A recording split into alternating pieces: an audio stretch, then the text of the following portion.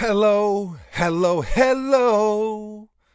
I swear I could be an R&B singer if I wanted to. Absolutely no way, not a chance. It's too early for this type of hate. I'm blocking it out. Buckets is a hater. A lot of you know. You guys know. If you tune in regularly, chances are you already know I have an impeccable singing voice. And chances are, put the singing aside, chances are that you've also heard me at one point or another praise the Air Max 270. It's my favorite new Nike sneaker. I've said that a bunch. We've done several different videos on the 270, initial thoughts, a durability test, and even an update. I've worn them a ton. Buckets has worn them, and it's just a sneaker that both of us really, really like. Well, if you tune in regularly, you also probably know, see the theme here, maybe you guys got to tune in regularly.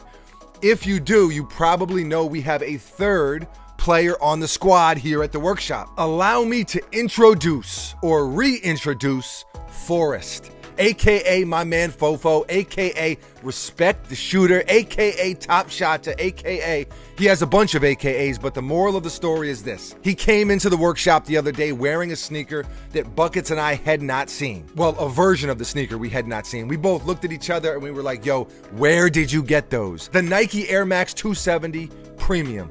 Immediately, I was like, wow, the 270 just got a lot better, and it was already really, really good. There is a $20 increase in the price, but well worth it in my opinion, because this is easily my favorite Air Max 270, and I didn't even know the sneaker released. They are available right now for anyone who wants to snag a pair. We'll toss a link in the description of this video.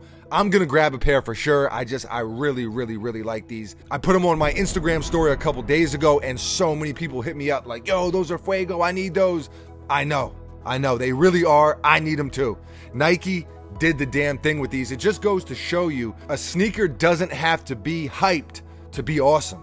These are the perfect example of that. I didn't even know these were releasing, and they are good. Nike took the 270, amazing sneaker, and just gave it the luxe treatment. Primo leather all over the place. Embroidered swoosh on the front, more embroidery on the tongue, and as you can see, it actually has a tongue, which I'm a fan of. I like that a lot, much more than the regular 270, which is just that kind of that slip-on one-piece booty setup. There's also a debossed Air logo on the back, fancy tings, metal eyelets. Even the inside of this shoe is baby soft leather. This is like a newborn calf in a silk onesie. It's beautiful. Nike literally took my favorite new Nike sneaker and made it even better. This shoe crushes the regular 270. They're that good. It's like when you go to a car dealership and you're looking at a nice base model car and you like it a lot, but then you see the fully loaded R-line version like we just did recently when we went to the car dealership, and you're like, I need that in my life. That's what these are. These are the R-line version of the 270. And it's interesting because every sneaker doesn't look good with the luxe or premium treatment, but these definitely do. And one of the good things about premium materials is it makes the shoe even more comfortable. The 270 is already a cozy ass shoe, so now forget about it. Gonna be amazing comfort. I really can't say enough about these. I'm excited about them. Let me know, how do you feel? Do you love them as much as we do? How do you feel about the 270 in general? Leave a comment below and let us know. Always love to hear from you. You know this. Thank you for watching. We appreciate you. We'll be back here tomorrow with a brand new video. Same time, same place. We will see you then. We're out of here.